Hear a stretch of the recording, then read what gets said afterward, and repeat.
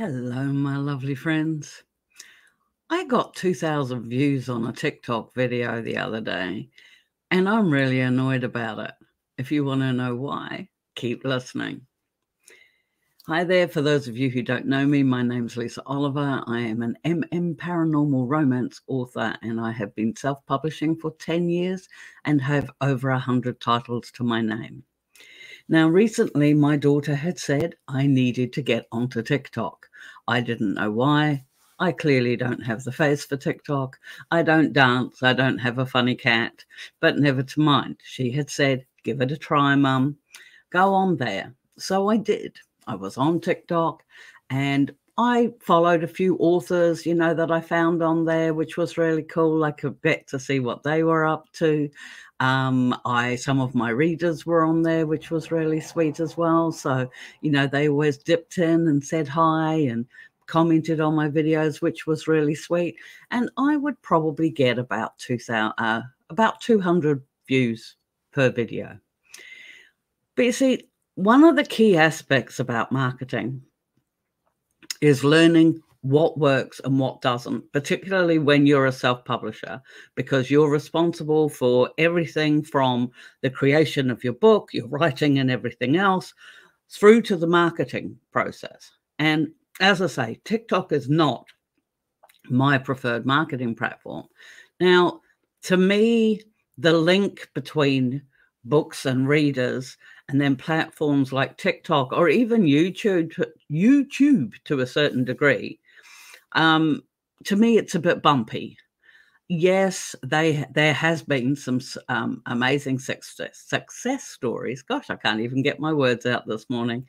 Success stories by authors who perhaps are on TikTok and their book got picked up by some influencer or what have you, and then all of a sudden they're making mega thousands of sales, which is awesome. But when you put it in perspective, and you think about the thousands of books that are published every single week, and you weigh that up against the chances of a TikTok influencer actually being interested in your genre and being interested in your specific title, as I say, it's just not something that I hinge my book sales on. And it's, the same that I do know that both TikTok and YouTube have been helpful to some authors because they're personable and they're funny and they're informative, and they talk a lot about their books. And I'm sure that must equate to sales. I don't know. It's just that from a visibility perspective, it would be logical to assume that it does. But I don't have any data on that. I know that for me personally, because I talk more about the process than I do about my own work, that I don't see any, positive or negative impacts on my book sales. I don't think that has anything to do with my YouTube or my TikTok presence. And the thing is that I do think it's really important for self-published authors to know where their sales are coming from, like what methods they're using are actually working. For example, I post on social media platforms like Facebook and Instagram, obviously.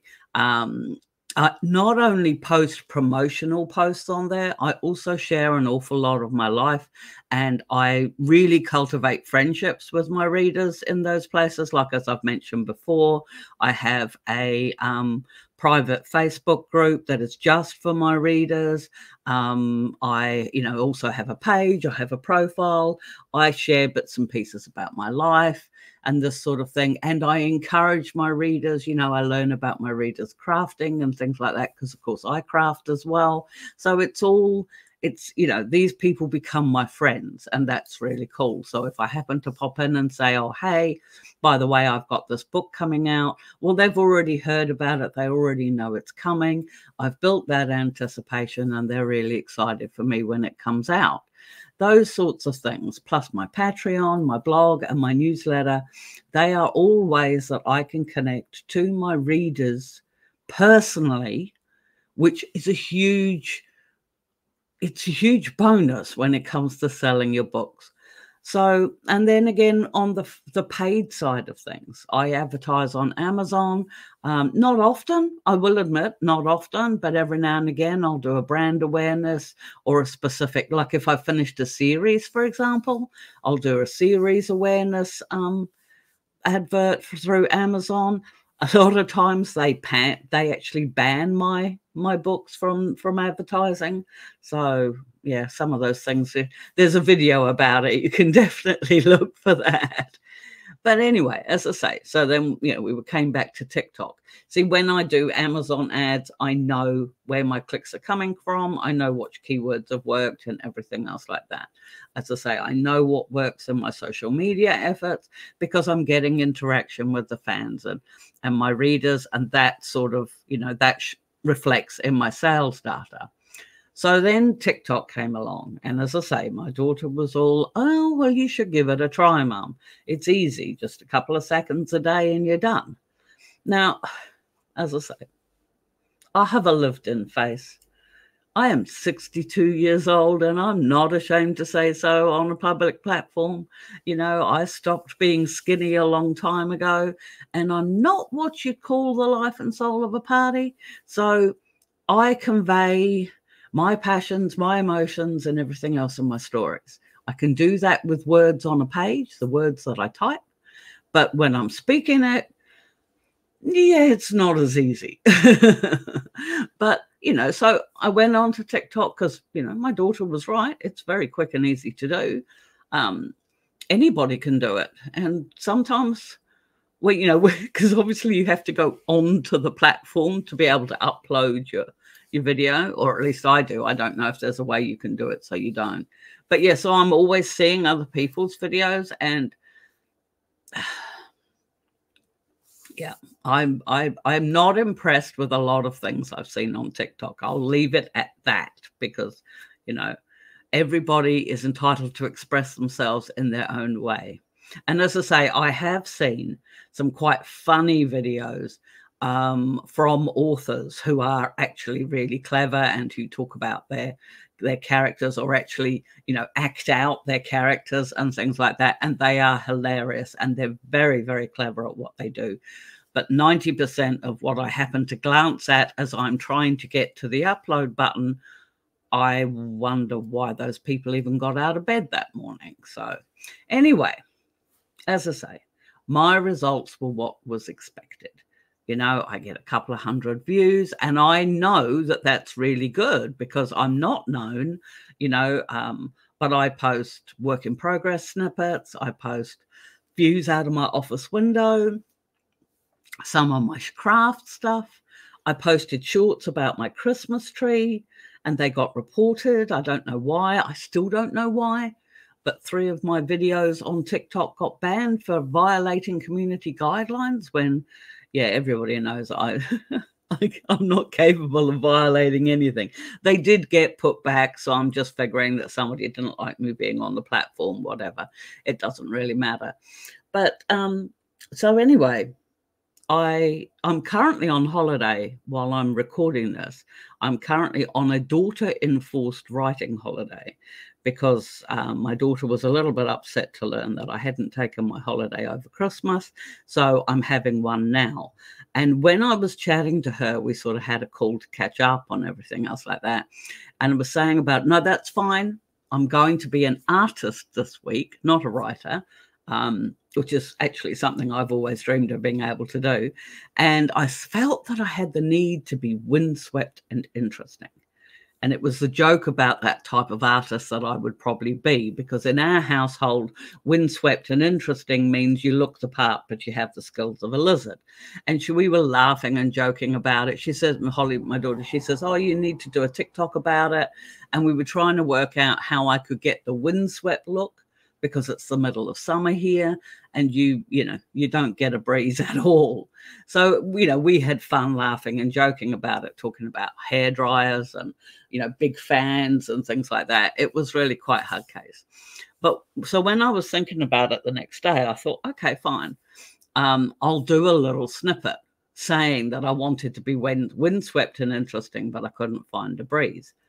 So, you know, just talking like I am here. I uploaded it, tagged my daughter so she could see it, and then I left it, just left it at that, and, you know, it's all good. And when I went to put up my video the next day, I couldn't believe it. I had got 10 times more views on that one video than I had on anything else.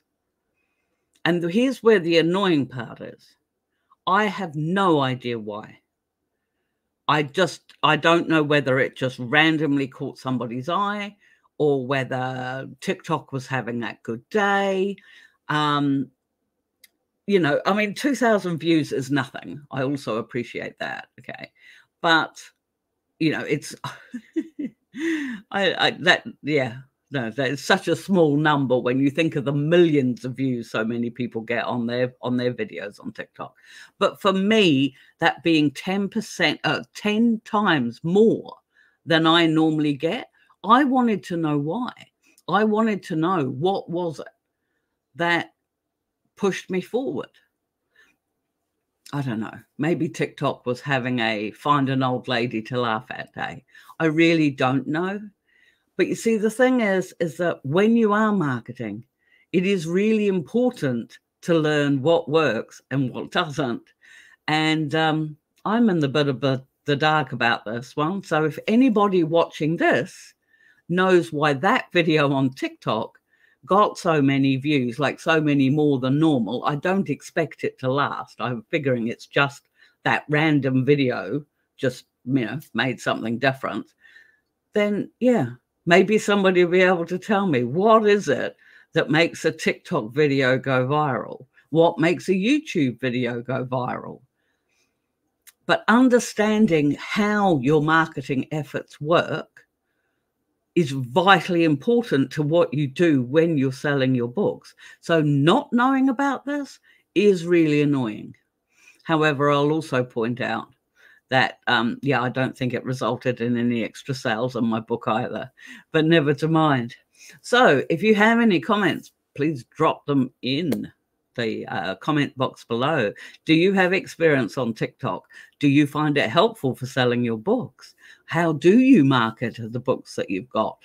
Do you have a viral video, and do you know how it made it that way? Let me know in the comments below. Let's have a chat about this. And in the meantime, if you did like this and I made you smile, please hit the like button. If you think you'd like to learn more about how you can write and market your book, your own book this year in 2024, please hit subscribe. And in the meantime, please hug the ones you love, my friends, and we'll catch you all in the next video. Bye.